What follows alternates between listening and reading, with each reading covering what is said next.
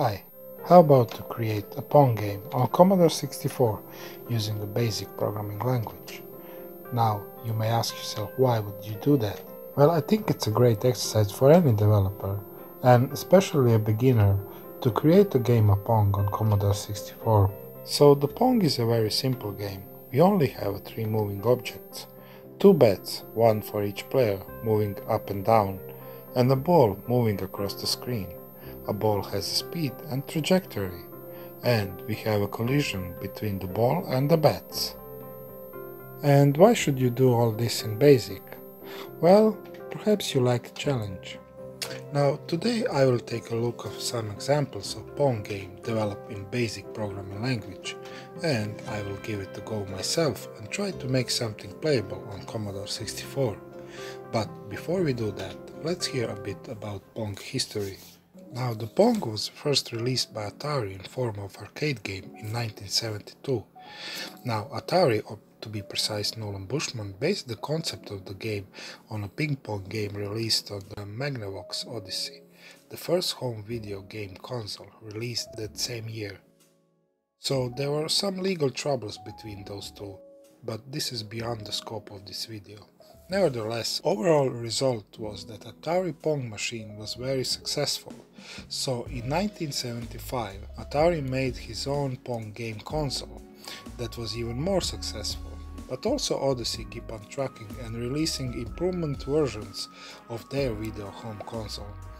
And because that Pong game ended up not legally protected, very soon other companies started to join the party and building a Pong clones consoles, and very soon the market was flooded with the home Pong machines. One of those companies was our beloved Commodore.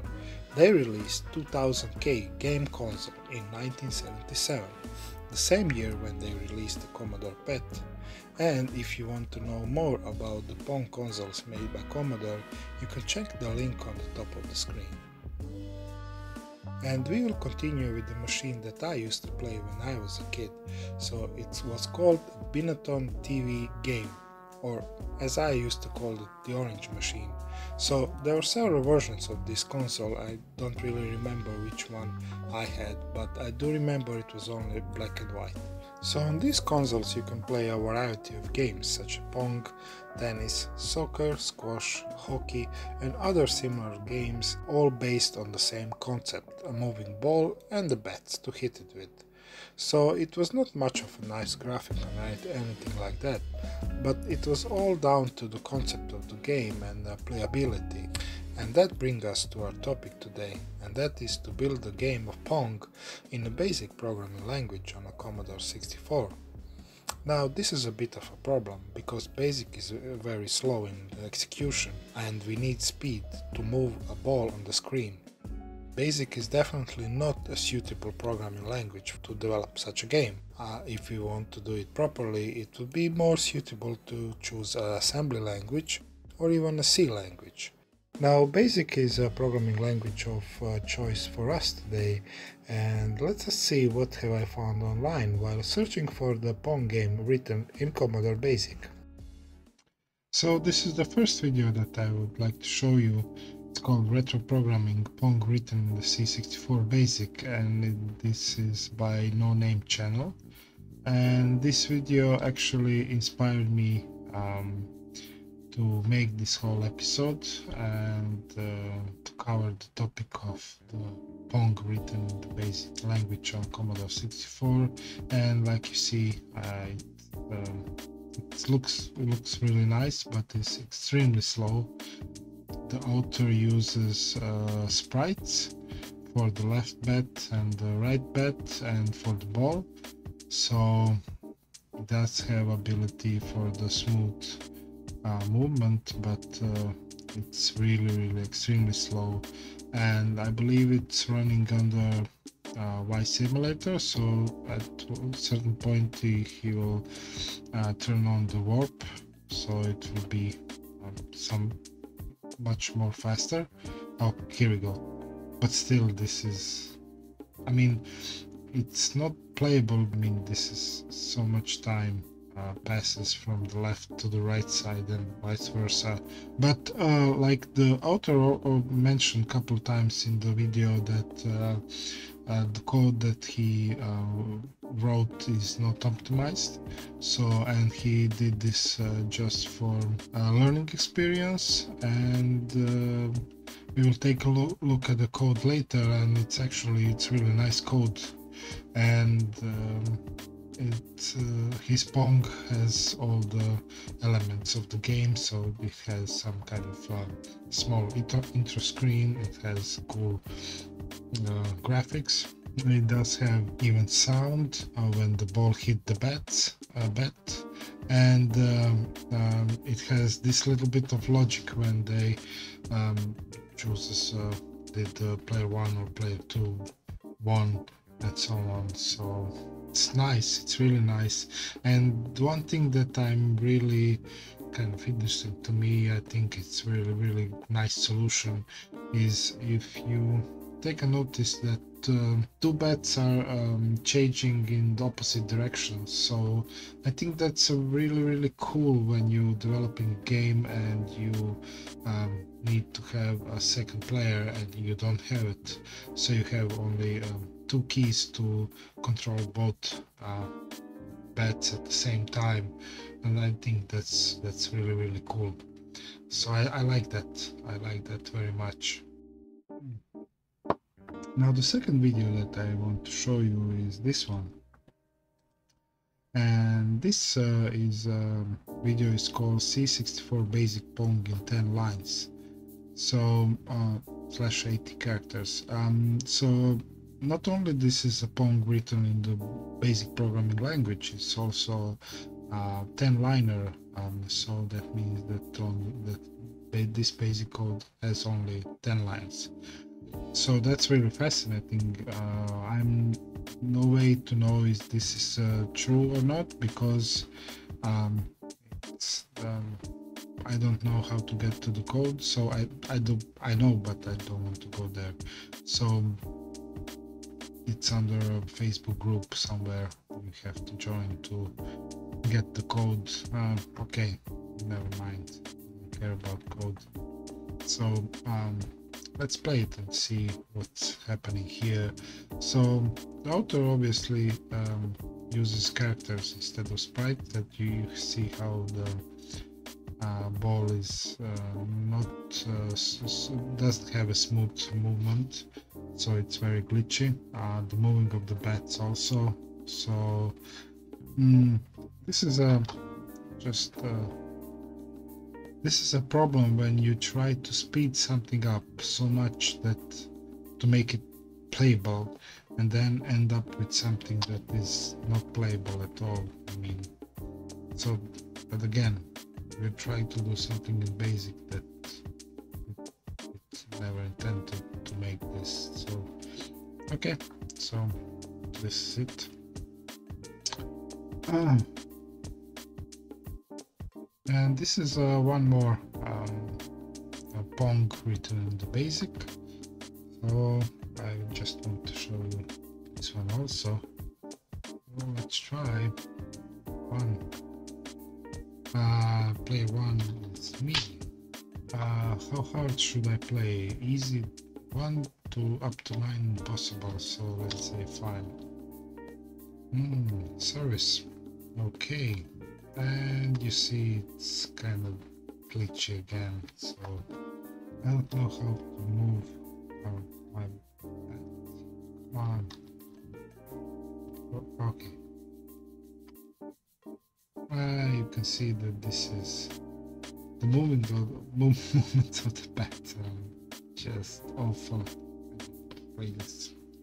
Okay, just quick show how this code look like. Yeah. Oof. Oh. Okay, we have some data, we have some sprites, isn't that right? So this is a code for the Pong game that we saw on the first video. So I will show you just to see when you receive this kind of code, basic code, how to begin where to find certain sections of the code, where is the beginning, where is the end, where is the main loop, and so on. First we are trying to find the main loop. So this is the this is heart of the any program. So what we are trying to find is something like this. So this is explicit go to command. So that means that without any statements, without any conditions, without any conditions, it's unconditioned go to 400. That means that at this point the program is looping back to the line 400. So it's like, I will try to see, okay, so this is a line 400, and this is definitely our main loop of this game, of this program. So like you see, you can see that that we are doing some pokes and peeks and if statements, checking conditions, doing something, and then there are a couple go subs, go to additionals, go to 600. So we are doing something here also. Go to 900, 950, and when we are done from 600, we are going back to 400. So yeah, this is definitely our main loop of this game. So okay, let's see what do we have here. So this is again our intro screen, so we can make some spaces here just to see. So this draws the screen, and then we have some random variables. So that means that the author was choose to random direction of the ball on the start, and then this is the part that I was talking about, where those left and right bats are going in the opposite direction. So I like this part, but you can notice something here, and that is something that the author already mentioned a couple of times, and I mentioned it myself here, and that this code is not optimized. So you can see there we have peak, and then we have poke, and then peak again of the same value. So this takes much of a CPU cycle. So this is not very good for the speed. So this it has plenty of room for optimization. Also, we have here two lines that goes one below other, peeking the same memory address twice and checking the values, and then peeking the second memory address again twice. So this is definitely not very optimized. So much better option would be that instead of this direct absolute memory addresses in form of integer numbers, there are variables there. So the basic interpreter would interpret that much faster. So that's definitely something that needs to be done here.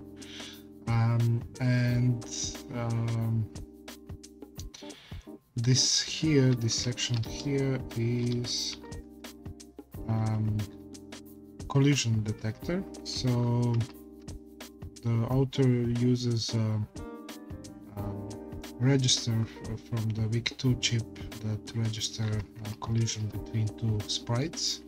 In this case, it's a ball and a bat, so two sprites collide. And in that case, we are going to line 600, and 600th line is right here. So the first line is changing the direction of the ball. So when the ball hits the bat, it changes directions and starts to go the other way around. And what's really kind of neat, the author also included a sound of hitting a ball hitting a bat, or bat hitting the ball, whatever. So it's very cute, but it's also very slow. So if you have enough time during the day, you can play this game and enjoy it fully. And this section here is just kind of ending in case that bat misses the ball and balls passes the one way or another, and then we have some logic whether it's left or right player, winner or loser, and so on. And here we have sprites data, sprites for the bat and for the ball. Now here's additional problem if you choose to use sprites for the Pong game and you want to use the whole screen area. Additional ifs are necessary to cover the whole area, because for the X position of the sprite, and that includes the right bat and the ball, needs to cover this area here, which is it has more distance than 255 that is available in a single byte for the X position. So in that case we have to flip over and use the 9th bit, and that is this additional poke that we have to do. And we have to be careful, we have to end it, because this byte is used by all sprites, not just single sprite. So we have to just use explicitly a bit inside that byte that is for that specific sprite. So when the ball is moving from this area here, and when we want to cross this dashed line, we have to switch, and from when we reach 255 with X position, we switch to X equals 0, but then we have to flip this 9th bit, and then we go again with the X position with up to 65 here. So it's additional complication and additional if statements under the main loop that additionally slows down the CPU. So not very good for something that we are trying to do, and that is to make it playable and smooth. So, but I think I can solve this problem and still use sprites. For my solution, I don't want to use just characters, because it's too glitchy, it doesn't look really good. I want to use sprites to get some kind of smoothness, but I don't want to use this. I don't want to have this additional if, so I will move my Pong just on the left side of the screen. So it's the next day, and I have my code. So this is my code. I use this original code from the No Name channel as a template. So I reuse the logic, I reuse the sprite data. All just fine, works great. I did remove sound, of course, for the moment, because that just takes more CPU cycles, and I heavily optimize it. So as you may see, all of the memory addresses are now in some form of the variable. So we have quite smaller screen, smaller backgrounds, smaller area. So I choose to go with the concept to create sprites. Use sprites for bats and the ball, same as the no-name channel did. So I only choose to work on the left side of the screen, so I don't have to cross all the way to the right, so I don't have to use the 9th bit for the X position. So instead of go to command, I have next for next loop that goes into infinity, and this is heavily optimized code. So these are the controls for the up and down. I choose to stay with this two keys to control both bats. I like that, so the one player can have fun on his own. And we have a couple of more things, so that checks whether the ball is hit the upper and lower border of the area, and again I use the collision register from the WIC to detect the collision between two sprites, to be precise, a ball and the bat. And we have modified this part, so in case that ball gets stuck between the bat and the ball and keeps going left and right constantly, I try to fix that. I work around it. So this is it, pretty much this is it, and the only thing that is added is that it counts the number of scores from the player 1 and player 2, or player 1 and player 1 in this case. So here we have it. Game is called Mini Pong. It's a single player game, and you want to press any key to start, so let's press key, and here we have it. It's a Mini Pong game for single player, and it's playable, and you can play this for hours. Okay, it's 1-0-1. It's actually pretty challenging to play and guess yourself with this opposite bats. Okay.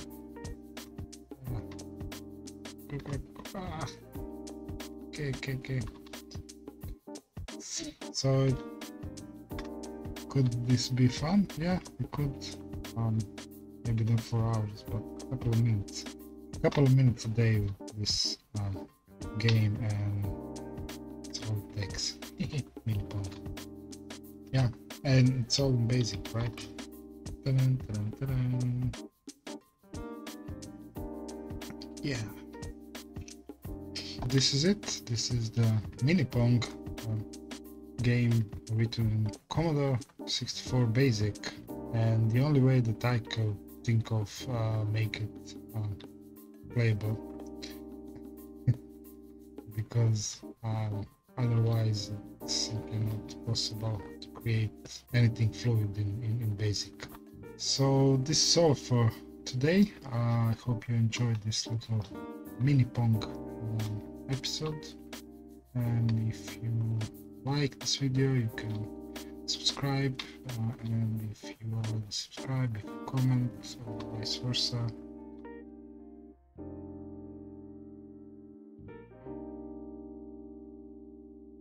And here we go, Mini Pong. Yes.